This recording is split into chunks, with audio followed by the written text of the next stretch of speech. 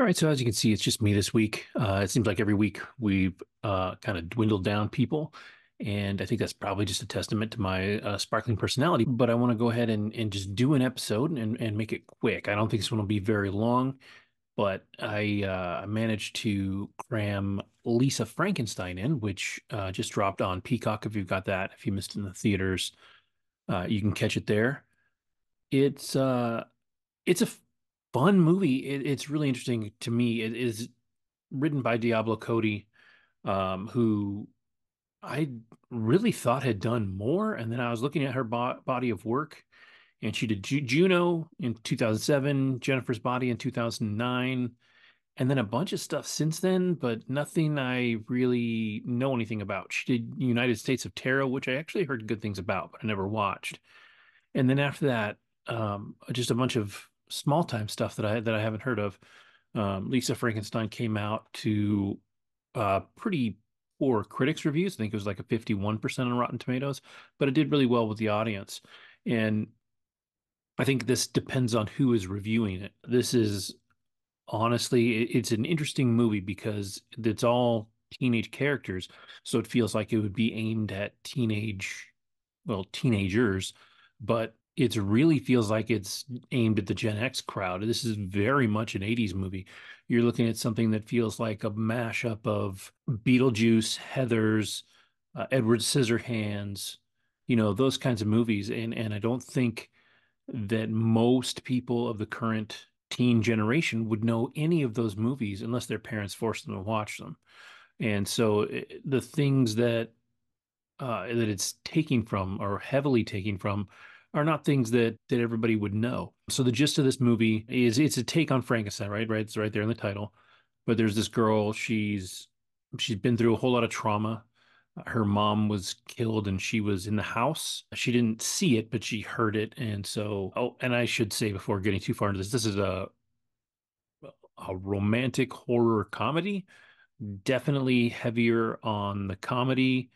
The romance is there, but it sort of serves the comedy and the horror aspect of it.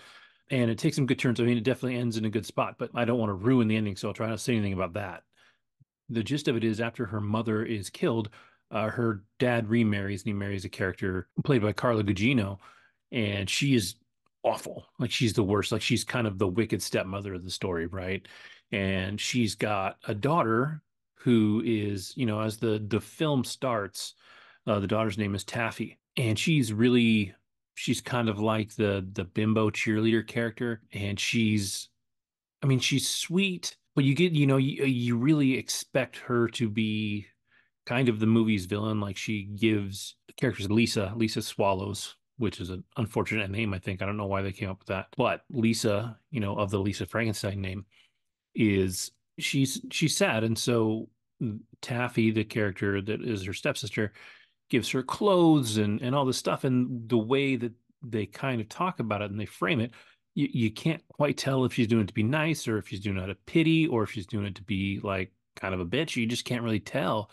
And so as the story goes on, we find out that Taffy actually is a great person, or at least for the most part, a really good person. Like she's trying really hard to take care of this girl that came into her life that has been through some stuff and needs a friend, needs a sister, needs somebody to take care of her. And she really does, and she just does a lot. She cares a lot for Lisa, and so it's you kind of don't figure it out for a while, but once you figure it out and look back, it's really sweet. Like she's just kind. Like she's not super sharp. She's a cheerleader, our main character Lisa is more studious, and she is she's interested in the head of the lit department at the school, and so she's got a crush on him, and that's kind of where the story starts. She's got a crush on this dude.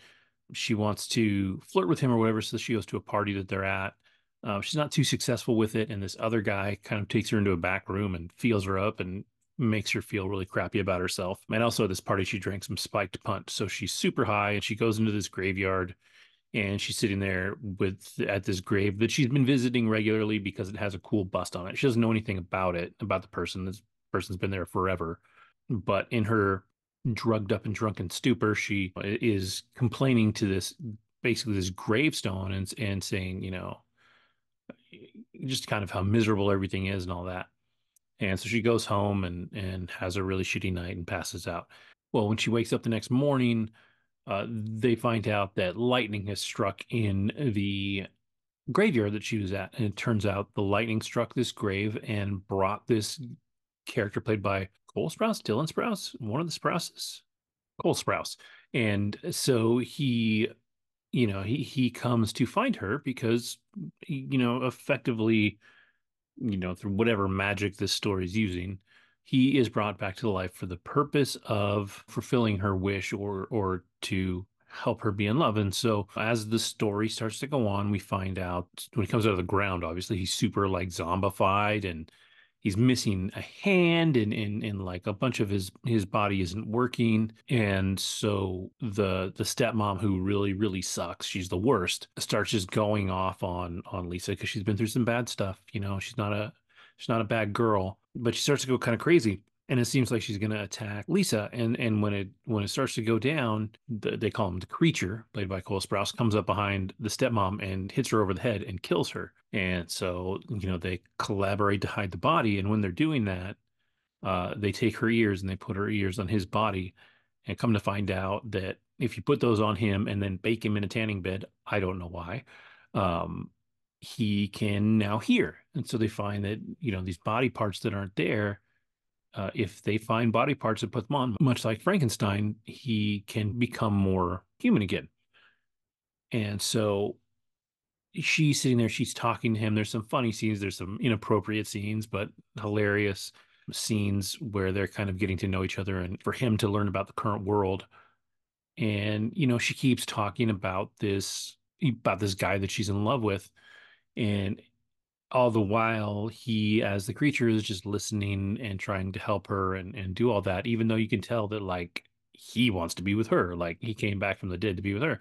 And so she decides, once they figure out that the body parts, when they're putting them back on, are effectively repairing him, she decides to go after the dude that felt her up at the party. She was just going to cut his hand off and give the hand to the creature, and things kind of go sideways. And so the creature kills him after they cut off his hand. So he's got a new hand, but they have a new body to hide. And that's kind of how the rest of the movie goes. It's not like overly bloody. There's a little bit of blood here and there. Some things go screwy. You have your hijinks and all that. But it's overall, it's pretty fun. I read some other reviews, and most of the reviews, especially the ones by regular viewers, are a lot more forgiving than the ones by critics. And this is, I kind of feel like the critics are accurate. Like if this movie was made to target an audience of a specific age group, we're talking about, like I said, if you're targeting the Gen X, making it about teenagers might not work so good, or at least the references will be missed and the tones behind it will be missed. And if you're making it for teenagers, setting it in the 80s, I don't know if that works for teenagers anymore. Like, I don't know if teenagers care about it, the 80s. Like, I don't think my kids would be too into this. Granted, they're boys, and this is definitely a romantic comedy, so I'd be curious to see what a teenage girl thinks about it. But for the most part, it feels very specific. But with that being said, I enjoyed it. I thought it was fun. It has a really fun ending from what I saw. If you've ever seen Notting Hill, the ending might actually feel familiar. But otherwise, it's pretty straightforward. There's a little twist near the end that kind of changes a lot. And then as things continue to progress, it feels like it's going to end in a really dark place and then kind of comes out of it at the very end. But yeah, it's an hour and 48 minutes. It's on Peacock. It's an easy watch. If you are a Gen Xer, then I think you'll enjoy it. If you like rom-coms, you might enjoy it, but you have to be down for that 80s feel. And the character and the way she does things, there's definitely a Heather's feel to her character, and in comparison to Winona Ryder's character, she kind of gets a little darker as the thing goes on, and it's neat and fun. But it is what it is, right? It's going to be fun for the right people, and other people aren't going to like it. On IMDb, it's a 6.1. The critics gave it a 51% on Rotten Tomatoes, but the audience scores 81%. So to me, it sits right in that 6 to 7, 60%, 65% range. And I think that's about right. I think mileage will vary. There's some things about it that aren't so great. I actually think Catherine Newton is fantastic. She's so quirky and weird and fun, and I do think she's got a lot of talent, and she's going to go a long way. Cole Sprouse does a good job as the creature. It's a weird part because he doesn't really have any dialogue for most of the movie, and it's just kind of him being a zombie, and I don't know that that's necessarily a stretch of anybody's talent. I think a great actor probably would have portrayed some of the feelings and emotions a little better. But, he did a good job. Carla Gugino's in it for a little bit, and she does a good job. The dad, I feel like I've seen before, but I don't know from where. And the sister, the stepsister, Taffy, I actually, like I said, I really liked her. The actress's name is Lisa Soberano. And I haven't seen her in anything before. Looking her up on IMDb, like she's been in stuff that I've never heard of. The show called Make It With You that came out in 2020 that has pretty good ratings on IMDb. It's an 8.2. She's in 45 episodes of that, so she must have been a big deal, but I don't know anything about it. This is the first time that I really remember seeing her, but I really adored her in this. So I would say overall, give it a watch if you are in the mood for that kind of movie. So they bill it as a horror comedy. It's not particularly scary. There's death and dismemberment and a little bit of blood, but it's not over the top. Again, like think like Beetlejuice or Heathers. Like when you think about the horror aspect of those, that's about as deep as you're going to get with this. So, as long as you can handle that, I think you can handle this and give it a go. You might not like it because it's on Peacock. It's really easy to just turn off. You're not wasting any money if you've already got Peacock. So give it a go and hopefully you enjoy it. I was going to talk about Shogun and Invincible, but Andrew's not here, and so I slacked off on finishing those. Thankfully, it'll probably take us a little while to get to Shogun anyways. I think Shogun has two or three more episodes to go before we're done. And so we may hold off on that until it's all over. But from what I've seen so far, I think I'm through five of the available six or seven episodes. And I mean, it's a fantastic show. It is so great. It's just again the hardest part about it is just that it's all subtitled, or most of it is subtitled, and so you do have to pay complete attention to it. But the acting is brilliant. The sets are great. Just the whole look and feel of it is incredible. So I can't recommend it enough, and I'll get to the end of it when I get there. I've been watching Invincible. There's only, if you were caught up before the new season started, it's actually only the second half of the season. So there's only four episodes. They're like 45 minutes. So I recommend that one too. I actually have one episode left on that. So I'll finish that before next week. That's one of Andrew's favorite shows. So we'll definitely talk about that. And honestly, the only other thing I've really got is a really light review of a video game. So if you're not a video gamer, you can, peace out now, or if you love the dulcet tones of my voice, you can keep watching and we'll go from there. But I don't know if I've talked about it before, but I subscribe to GameFly because of the way that I play video games. I kind of turn and burn, play, and then I'm done. I don't go back to video games a lot. And so GameFly is really cool. It's $15 a month. If you keep a game even for a month, month and a half, it's like 16 bucks for a game. And that if you're not going to replay it, that's a hell of a deal. And I've had months where I play two games, so now all of a sudden it's $7 for a game, right? Like when you average it out. So for me, it's a great deal. It really pays for itself. I get a lot of value out of it, and so it's been really cool. And so this month they sent me a game called Skull and Bones. And if you're a gamer and if you've ever played the Assassin's Creed game, this definitely steals a little bit from Assassin's Creed Black Flag, which is a pirate Assassin's Creed game. And this one is primarily, if not entirely, the ship-based battles, which funny enough, now granted, I'm going off of memory when I'm talking about Assassin's Creed Black Flag, but this doesn't feel as good as Black Flag. I don't know what it is. I don't know what the difference is. And again, it's probably my memory. Like I remember Black Flag being pretty great at this. This is to me not quite as good, but it's all right. And funny enough, though, even though like I don't totally love this game, it's super addictive. I don't know what it is. Like You can do some of the microtransaction stuff that I really hate to kind of get ahead or put yourself in a position where things are easier, but you don't really have to. You can just kind of go along with it. And then it's kind of just building your wealth and building your power of your ship or whichever ship you're building, and things like that. So it does have a story, and the story, the opening scene, you're on a pirate ship and your ship gets blown up, and you effectively wash up on shore with this, more famous pirate. And then the whole game is you accepting missions, or first half of the game is you accepting missions from him to kind of help grow his empire. You get so big and so impressive that you get shipped off to the East Indies. This all takes place in the Indian Ocean, between Africa and India.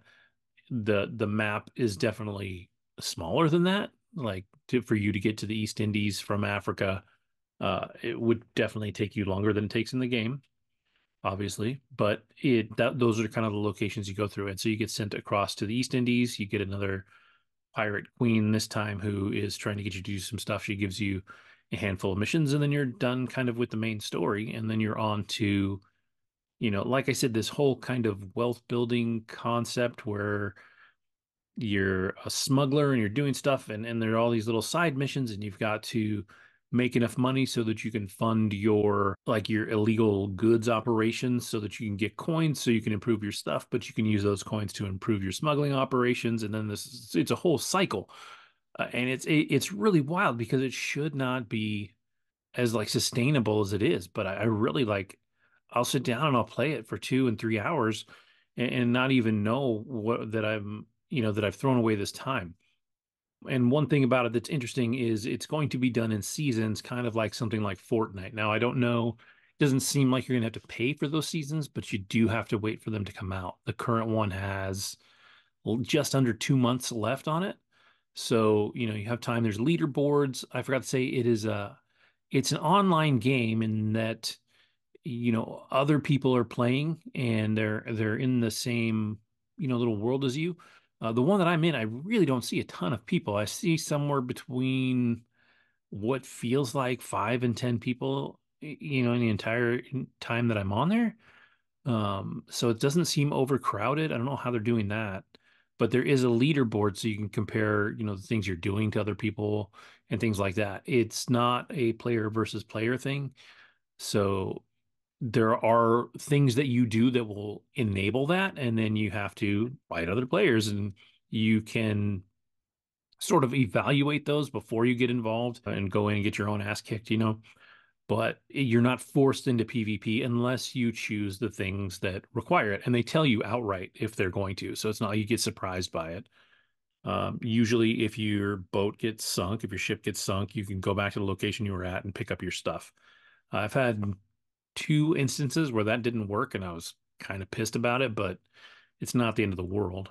You still get to keep your boat. You just don't have all the stuff that you had on it. But yeah, it's fun. It's not as pretty as it should be for a game of this generation, I don't think. It's not as complex.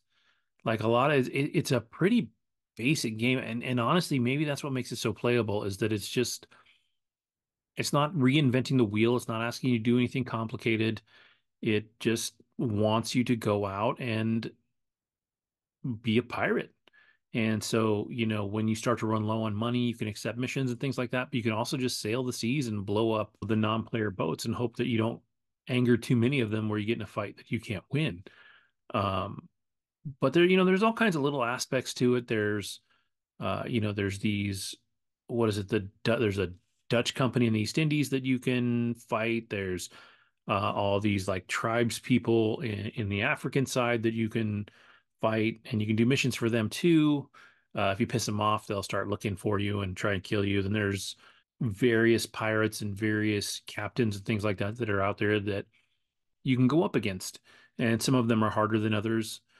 Some of them are really hard. Some of them you should avoid at least for a long, for most of the beginning, if not most of the game. Some of them really require you to find somebody that's online at the same time so you can take them down together. There's a few that are just really, really hard. And you've got to be able to do that and or just avoid them until you decide you're ready to do that. I don't really like playing with people very much. So I haven't done a couple of the ones that are really big and beefy, and some of the ones that become PvP. I've been very specific about the ones that I do, because if it's something where I'm attacking a town, right? So you're bombing a town, or you're, what do they call it? It's not plundering a fort. There's a different term for it that I can't remember. There is plundering, and you can do that, and that's actually not player versus player. Other players can show up and help you do it, and you get some benefits out of that. But there's other missions where you're trying to take over these forts in a different way, and those ones become player versus player.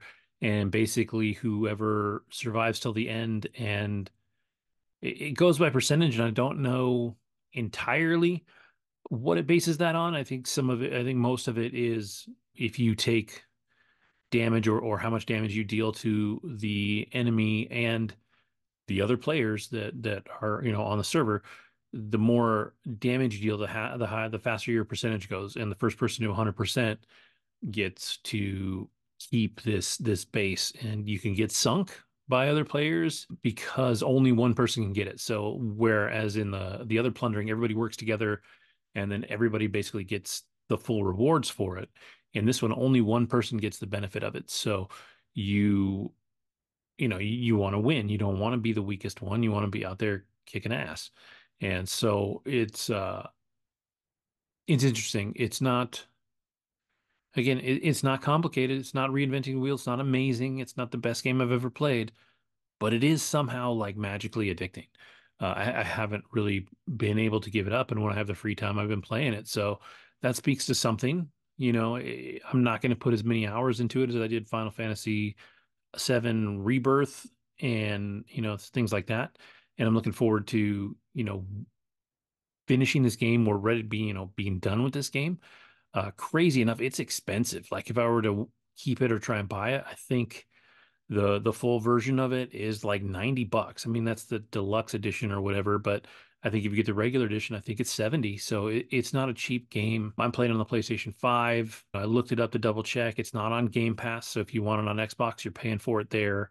And so, I would say if you are part of a rental service like I am, rent it, see if you like it, and then maybe buy it. But I don't know. It's doing okay. I think its Metacritic scores are all right. Um, it's relatively successful from what I hear. It's going to get its second season. Like they're putting the work into it, so it'll keep going. It doesn't seem like it's been hampered by the game company layoffs and things like that. So we'll see. But it is fun. Like I said, it's not perfect, it's not great, but it is fun.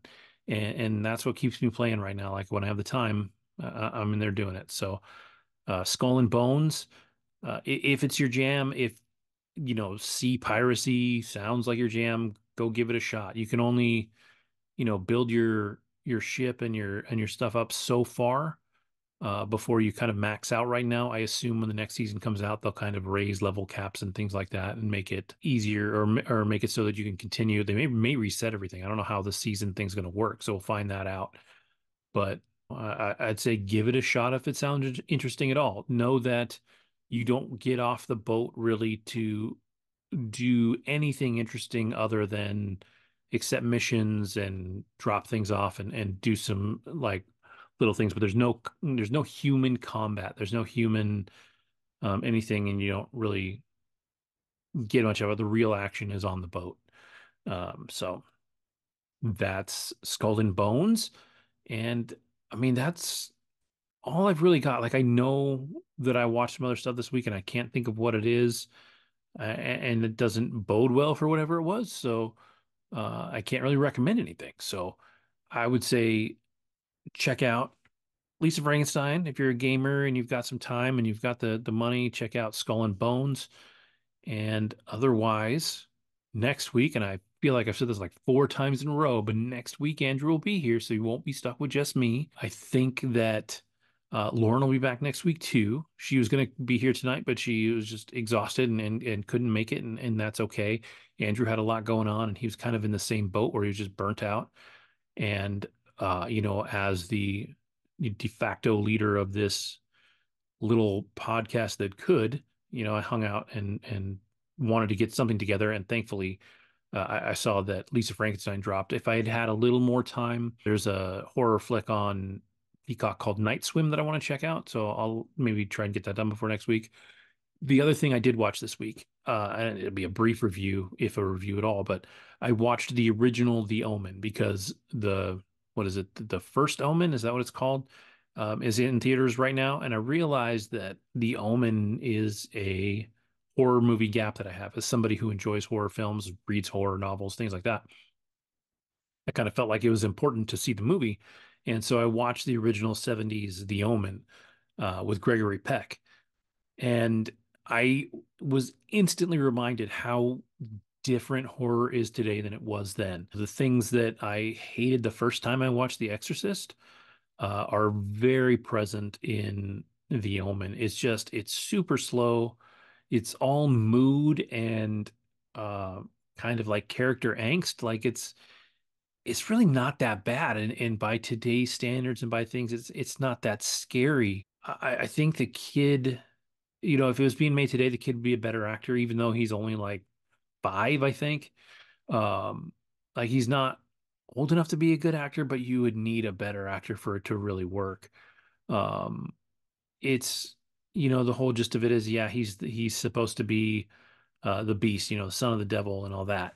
And that just doesn't really play for me. And maybe it's just because I'm not, Catholic. I think this is pre-satanic panic, right? So like when you're talking about evil and demons and the devil and things like that, I think people were genuinely scared of that in the 70s. Like that was a scary thing, a scary idea. And I don't think it's as scary today. We've seen so many movies about it, and so many things about it that I think we're kind of numb to it. You can watch the Conjuring franchise and just be like, cool, that's a scary ghost stories or whatever, but it's not that much. Recently they did the Exorcist, the most recent Exorcist movie. There was an Exorcist TV show, that's out there. I actually, having rewatched the original Exorcist last year, I actually liked that a lot more the second time around, and I liked it a lot more than The Omen. The Omen is a 7.5 on IMDb, and on Rotten Tomatoes, it's an 85 from the critics and 81 from the audience. For me, it's less than that. I was just kind of bored. It's really slow, and it does have suspense and it builds all towards that, and and all that jazz. But I mean, for me, the fears aren't there, and that may just be me. Um, I mean, it must just be me, right? Because generally speaking, everybody likes it more than I do. But I'm definitely curious for the new one, the First Omen. It's doing okay. That one's got a 77% from the critics and 64% from the audience. I'm a big fan of the girl that is playing the nun in this one in the First Omen. Her name is Nell Tiger Free. She was in Servant on Apple TV, which is a good creepy series. So, she's got the pedigree for it. So I'm really curious to see how this is. But First Omen, I won't see it till it comes out. But between now and then, I'm going to watch, Omen 2, 3, and 4, and then the remake of the Omen from 2006 with Liev Schreiber. Um, but I don't know that I'll talk about them. I don't know that I liked this one enough to be an Omen fan. So we shall see. But um, if you're getting ready to go watch the First Omen, maybe give, the original Omen a shot and see how it all lines up. I think that the First Omen is a legitimate prequel to the Omen, so I think the things that happen in that movie are tied to uh, the things that will happen in the First Omen. So with that, that's all I've got. I'm out of gas. I got nothing left. It's my bedtime. If you stuck it this far, I really appreciate it. Next week, I swear, I promise, we're going to have more people. We'll do better. And so have a great week, and we'll see you next time.